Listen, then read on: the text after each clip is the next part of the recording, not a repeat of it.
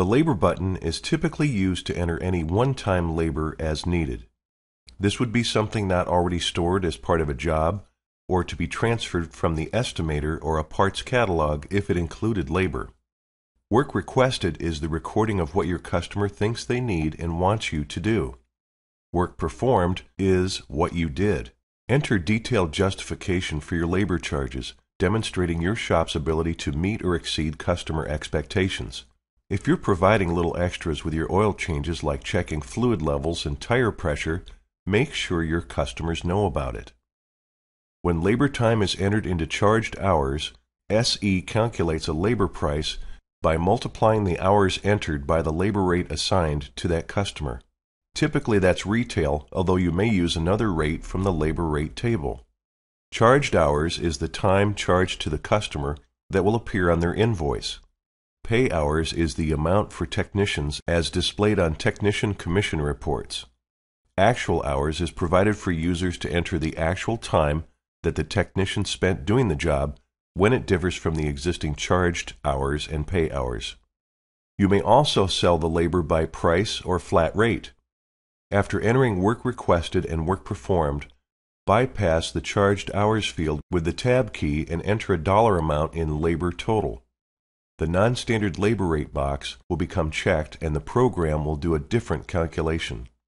That's looking at the labor price versus your labor rate and then figuring out what that is time-wise and copying that number into all three time fields. Category is supplied by the user to make sure the item dollars are recorded in such a way as to drive reports such as category profit summary. It's simple to do thanks to a drop list of your existing categories. Account is a default setting. If your labor is taxable, that's already selected. If your labor is non-taxable, you'd have the labor non-taxable account selected in Standard Table's account classes. Commissions in the far right column usually reads VAR for variable commission values selected in technician setup. Selecting fixed commissions changes the commission column to accept specific dollar amounts instead of using the variable percentage method. The technician grid holds up to 6 assignments. Typically it's a single tech on line 1. Having Please Select as your default technician is a good practice. It's a real-time reminder to get one of your technicians assigned to the work, but it also fills labor cost fields for the check profit function.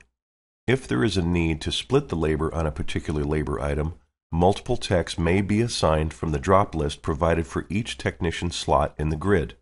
Adjust the total hours so that a portion is listed for each technician included. The tax button is provided to adjust tax status of this item only. Type provides access to the labor rate table to make an exception on this item only. Symptom only applies to labor items that were selected as symptoms from the symptoms list. Cancel will close this window without saving your typed input. Save will add your input to the current order seen in the background and keep the window open for further input. Done will add your input to the order in the background and close this window.